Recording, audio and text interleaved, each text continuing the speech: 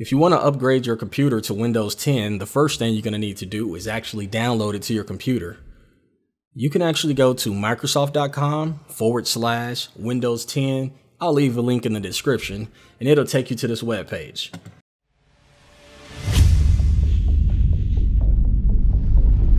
All right, you click on Get Windows 10. And if you're using older operating system, well, Windows 7, 8, 8.1, it would actually give you the prompts to download the files, and then you can upgrade from there. And it'll also give you an option to create bootable media, so you can actually do a fresh install of Windows 10 by doing it that way. There is an option to upgrade your computer through the Windows Update, but you can't do a clean install if you do it that way.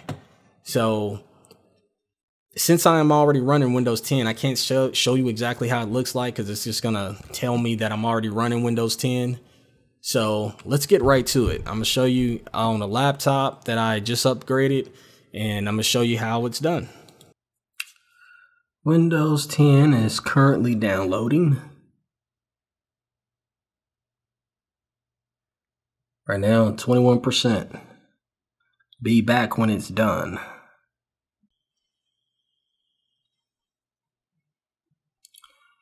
Okay, the download finally finished. I'm gonna go ahead and hit accept on the license terms. And, you know, I will be using a screen capture software, but the computer is gonna be rebooting a number of times, so that wouldn't be an option. I'm currently using a kind of a mid-grade HP Pavilion G6. It's shipped with a Windows 0.8. It's running AMD. I'm not sure which processor. It's not a super fast machine by any means. Okay, right now I'm doing a upgrade.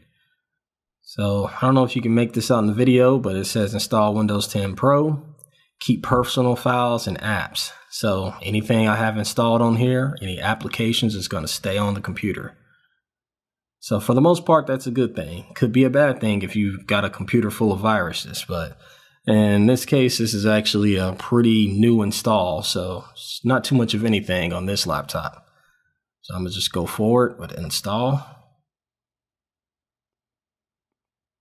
And at the top it says your PC will restart several times. This may take a while. So with that, I'm gonna go ahead and stop the video again. As you can see, at least if you can see that in the bottom left hand corner, it says copying files. It's currently at 3%. Installing features and drivers, and overall it's just doing a few things. As you can see in the middle of the screen, it says 0%. So all of this is going to take a little while. This is definitely something you want to do when you have at least 2 hours to not use your computer and kind of come back and check in and click a button here and there. But for the most part, this is a pretty seamless process and painless, and this would be my third computer upgrading to Windows 10, and for the other two I had absolutely no problems. I don't expect to have any problems with this one. And that's looks like it's done installing for the most part. And I'm thinking I only had to press about 4 buttons in the whole process.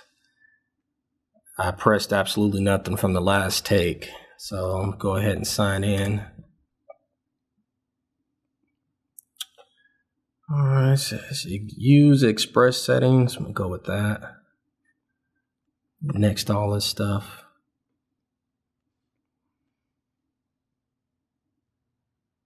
It says this won't take long. Setting up your apps. I would imagine if you have a lot of programs installed, this part will take longer. If you have very few programs, this probably won't take very long.